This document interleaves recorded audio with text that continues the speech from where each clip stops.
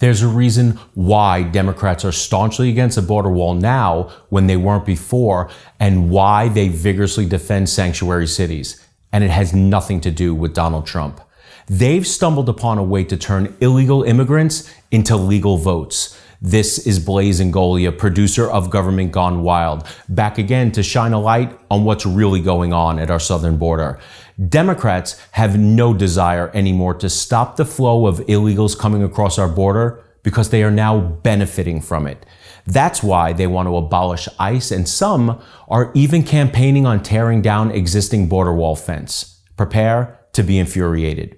Since '86, we've accumulated at least another 12 million illegal immigrants in the US. That's 33 years ago. That's a long time, especially when you consider the typical illegal has been here more than 15 years, long enough to have kids, even grandkids.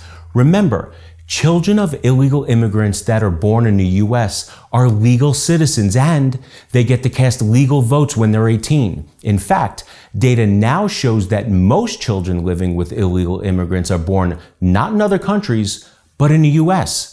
Democrats have figured out with every passing year, more and more children of illegal immigrants will cast legal votes against anyone who makes a policy issue of their relatives. They've also figured out that every illegal who crosses our border today creates 2 to 3 future voters tomorrow. It's a political calculation, not a humanitarian one, and it's starting to work. Estimates show about 5 million US-born children live with illegal immigrant parents. Millions more have already started to vote in border states that carry a big number of electoral votes, and they're already having a big effect on elections. Here's the scary stuff. Everyone knows that you need 270 electoral votes to win the presidency.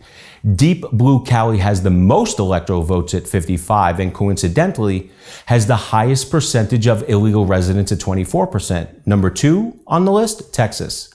This border state has 38 electoral votes, the second highest percentage of illegal residents at 16%, and the real reason why Democrats want open borders. This usually reliable red state has been trending blue for decades, undoubtedly with some help from a porous border. Democrats know if they flip this state by refusing to secure our border, they can put her 38 electoral votes in the solid blue column forever. Could you imagine the Dem nominee starting off every election with 225 of the 270 electoral votes already banked? That's like giving an Olympic sprinter an 80-meter lead in a 100-meter race. It's not going to end well. But the prize here isn't a gold medal. It's perennial power. Democrats are building a wall, an invisible wall, around the votes they need to win every election. And if that happens, say hello to socialism, the Green New Deal, a 70% tax rate, a bankrupt nation, and President Ocasio-Cortez. So what's the true cost of illegal immigration? The answer might be our very own republic.